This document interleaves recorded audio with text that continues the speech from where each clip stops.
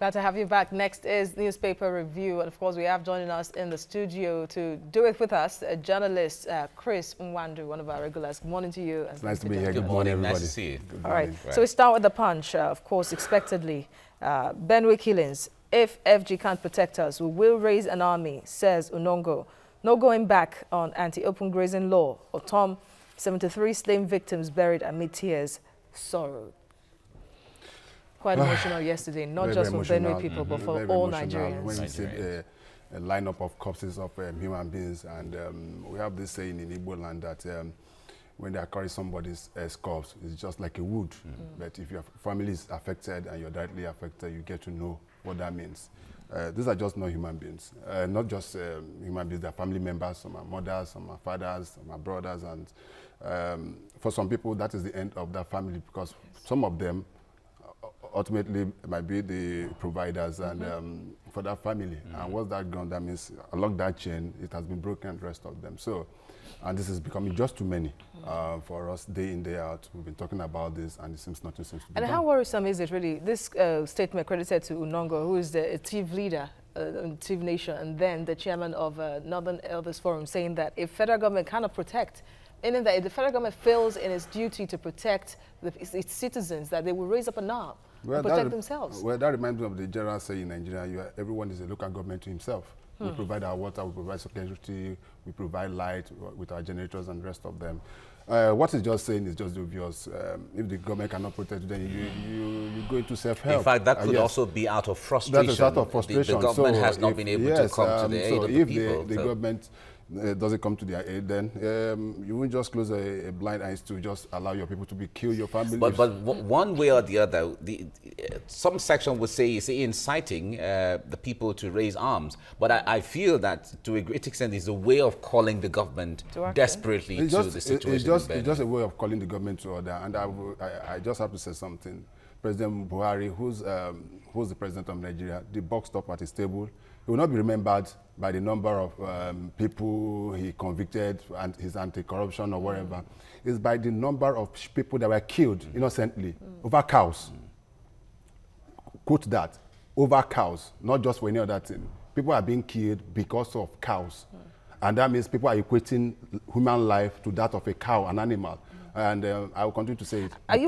Yes, are you worried that this could become a political situation? It is already, because the utterances of some people that you would expect to stand up and say the right things at this time, that nothing should be as important as a human life, really, but then some will say some things that Nigerians are not even happy about. It's not only politically social, right? You listen to the statement by those that met yesterday in Enugu from this North Central. Come to think of it, North Central has joined the South. Exactly. That is political, because the North Central is part of the North. Okay, if they've decided to now shake across the Niger or wherever and join the South, that means that their interest is not being protected. It seems their interest is not being protected in the North, and they'd rather join the South and get protection than just remain in the North. Exactly. And that is what is happening. Wow. Yeah. All right, so we'll go well, it's really touching. All right, let's move to the Nation newspaper. Day of anger, anguish, tearful farewell for 73 victims of herdsmen killings.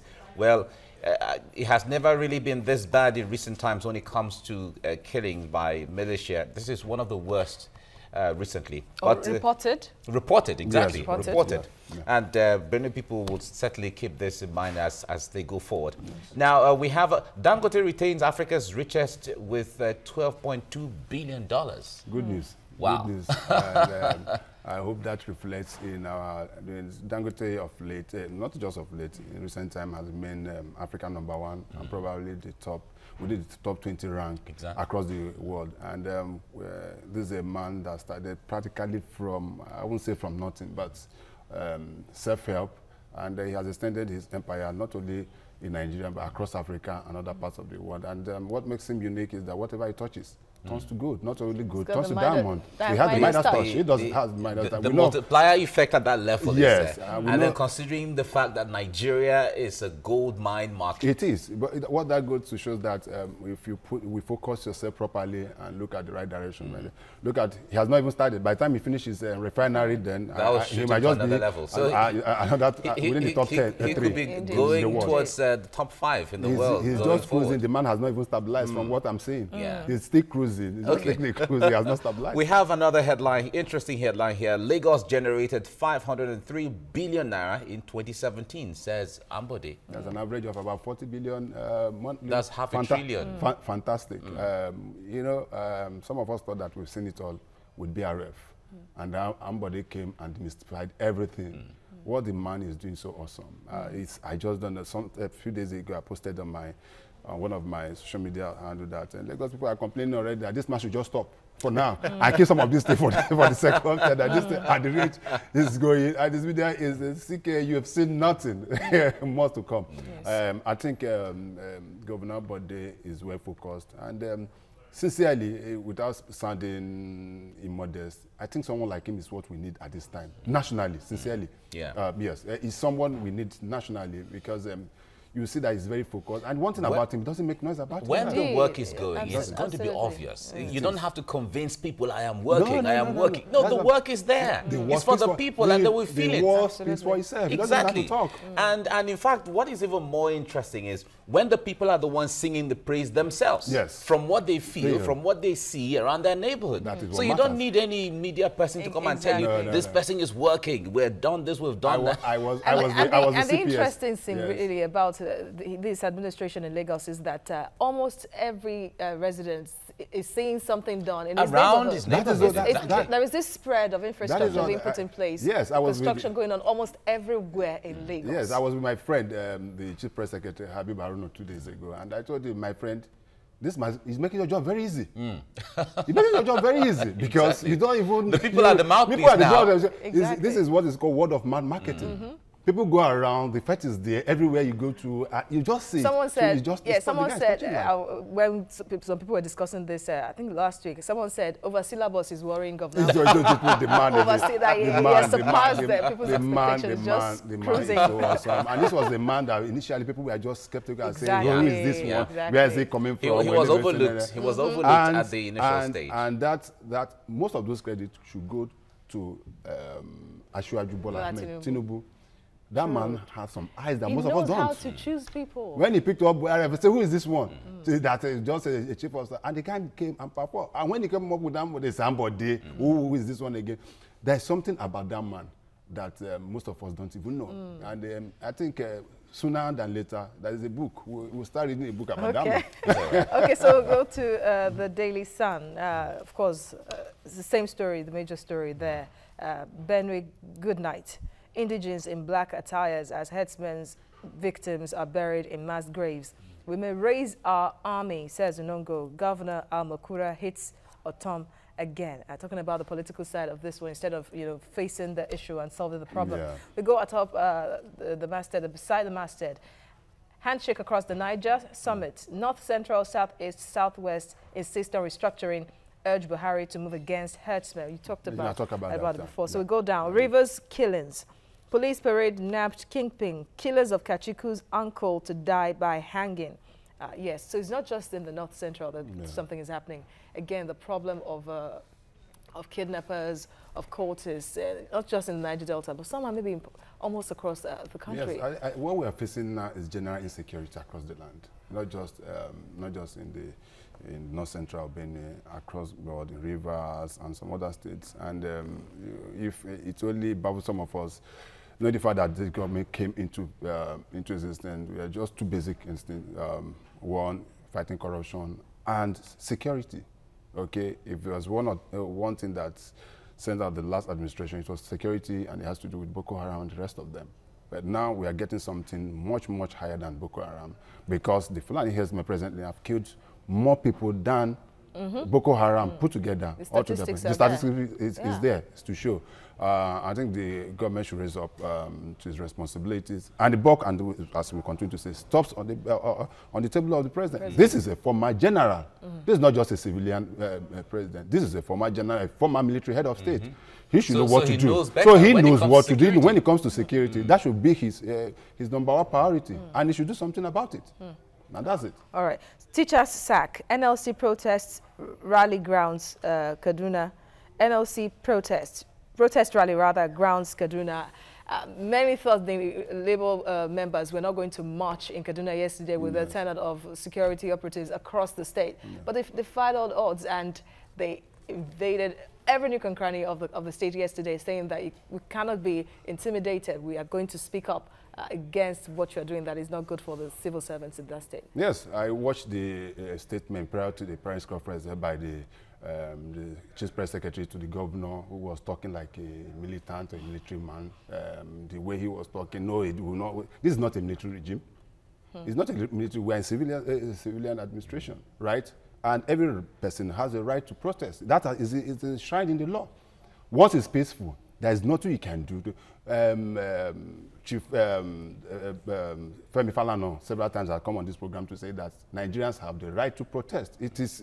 What you do is to provide security to make sure that that protest was. But the way he came out and I was so shocked that a chief press secretary to a governor could be talking in that one. But good enough, they remedied that with the guy that, I don't know the name of the guy, another media head that addressed the NLC officials yesterday. That was how to talk. You have to be civil. The people you are talking to are educated people. They have a right to protest. And he spoke in a manner that I think he probably had to take over from that chief press secretary because he doesn't know what he's saying. He doesn't have to say that it's causing more problem for the governor. And since the governor wasn't around, it was good that somebody came to address them. Yeah, exactly. And you sack about 20,000 people, you say they shouldn't talk. No, they need to talk. If the protests had been violent, then we can say, but as we could see, it was very peaceful. And any protest led by the current NLC president, the rest assured that to be peaceful. Okay. And that's what we've seen. Okay, so lastly, I will produce my successor, Okorocha Bose. Appeal court charged governor on Eze Ilemwanya. Unfortunately, that's my governor. Did you say unfortunately? Unfortunately, that's my governor. Well, I wish him well. It's not for him to tell us. The more people will decide who will preside over them. Come 29. We used to have somebody in the state, put on the quote, in those days, if you speak Igbo, it was called Ikiri. Okay. And Ikedi on Hakim. And he also made such statements. But only one thing. Politics is give and take. Give and the guy was involved in just a scandal about the Reverend Father or no Father. And that was the he beat or he slapped as a case may be. And that was the end. Came out and said no. So I wish my governor well. 2019. The people will decide. Yeah, it's been quite bold, really, in his outburst and in his disposition. Maybe because he's an APC governor, knowing that in the southeast is favored. Sincerely, in my personal opinion, this is a governor we had so much for when he was coming, so much goodwill. And I don't think whether he will be able to stabilize within that goodwill. Just like the president. The president had so much goodwill in coming 2015. If you ask me now whether I still have that goodwill, I just some of these guys, when they get to there, they get demystified, and that is what is happening in Imo. Yeah. Yes. So. All right, let's move to the last but not the least now. Vanguard newspaper declare Mieti Allah terrorist group. Southern Middle Belt leaders at handshake across the Niger summit in Enugu, and this has been on. This is bringing a new paradigm shift now to the narrative. Because iPod did less. Way less. Way less. Of course. Okay, and they were declared terrorist group. I remember within a short period. And I remember the arms listed. The IPOB members were using stones, sticks, and all that. Bottles and the rest of them. Yes. These are people macheting and beheading people. Exactly. So they are terrorists. All right. We also have NLC defies El-Rufai. Police storm government house over sack of 21,000 teachers. We've talked about that. Then one last headline from here is 15,000 Cameroonian refugees flee to Nigeria amid crackdown. Yeah. We've been following the southern Cameroon. Yeah, that's another one again. the southern Cameroon people who initially were part of Nigeria, if you remember. Yes, exactly. They were part of Nigeria before they decided the plebiscite, and they agreed to move out Absolutely. now. So there's a kind of... and now they seem they're wishing to come back to want to come back to Nigeria. Nigeria. That's ironic. That's ironic. Yes, that's ironic, because you know why? They are of the English-speaking side of the Cameroon is into two. Yes. Is the English-speaking side and the French-speaking side. These are the English-speaking side of Cameroon, and they've been getting a lot of yes, and then they're getting a lot. In fact, some of their leaders were just picked up in Abuja some few days back, and so I think.